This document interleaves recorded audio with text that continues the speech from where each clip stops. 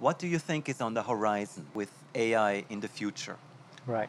So my central argument is that artificial intelligence has reached a point where it's really going to become a substitute for a lot of human thoughts. So it's what we're going to see is the automation not just of muscle power, which we've seen in the past, but really of brain power.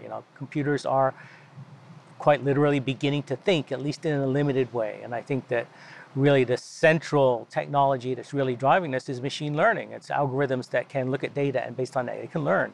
And what that means is that this technology is finally beginning to compete with our core competence, the thing that really sets people apart, right? I mean, you might ask the question, well, we've had all this technological progress for centuries since the Industrial Revolution. Why aren't we already unemployed?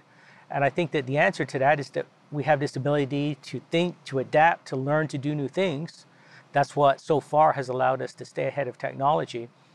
But now the technology is beginning to compete directly in that area, directly with that thing that really sets us apart. And I think that is quite different. And that's the thing that I think is going to be quite disruptive in the coming decades. So my expectation is that maybe within the next 10 to 15 to 20 years, we are going to see a big disruption. A lot of jobs are going to disappear, and it's going to be a lot of jobs that we generally don't normally associate with the idea of robots or automation. It's going to be skilled jobs, white-collar jobs, jobs done by people with university degrees. It might be, doctors, radiologists, and lawyers, and journalists, and people like that, as well as, of course, all the more less skilled jobs as well, things like driving vehicles.